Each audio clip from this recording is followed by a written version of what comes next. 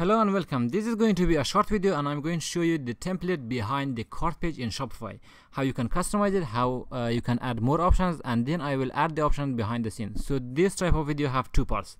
First part, I will show you where you can add those settings, and then I will show you how I can add it behind the scene, and you will see which option I have already done.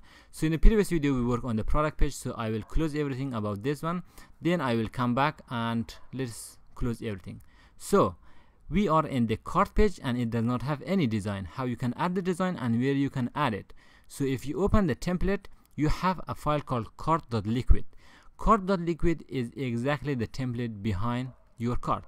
So whatever you see here, all of the code is here. So like product page and collection page, if you want to have options for the user in the admin, you should extract everything to the section. For example, if I come to the online store, and I'm going to show you how what I mean by the settings.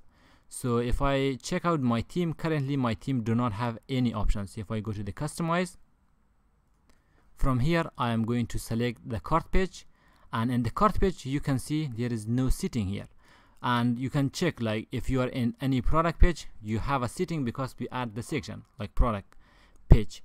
But for the cart page, we does not have any of those settings. If you want to have it, as I said in the previous video, you can add it. So if I scroll down, currently it does not have any setting here. So what I can do is I can grab everything from here and I will come to the section and I will create a file here. Mostly I call it cart template.liquid, like product template, like collection template that we did in the previous videos. So this is the section and I will paste the code here. Now I will come to the cart.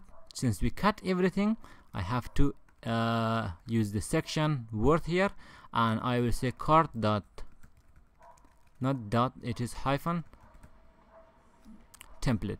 If you save it now, let's save our file, and this time if I refresh my admin, let's refresh it, it should have a cart setting here, but the setting should be empty. Of course, we didn't add any schema to the setting. As you can see, cart template. If you go inside this one, we do not have any content for this one. You know how to add content, right? Just add the schema down there. If you don't know what is this, you can watch previous videos, or you can come and copy those settings from any other section. So if I check out the product section here, this is the basic schema.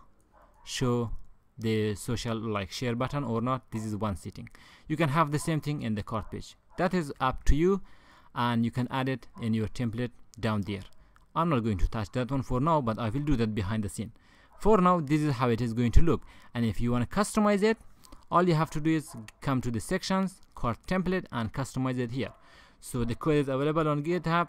Again, you can do it whatever you want to do, like however you want to design it, but I will do it behind the scene and you will see the result in the next video, and I will show you what I have done. That's it for this video. Thank you for watching. I hope it has been informative, and I hope you are working along with this tutorial series. And if you want to win the $1,000, chances are like there are not much people watching this, and I just want you to learn something and start running your own business. That is what I want to do. Believe me, like currently like the view is not too much, but still I'm creating this video, so some people might find it informative. So that's it. Thank you for watching. See you next time.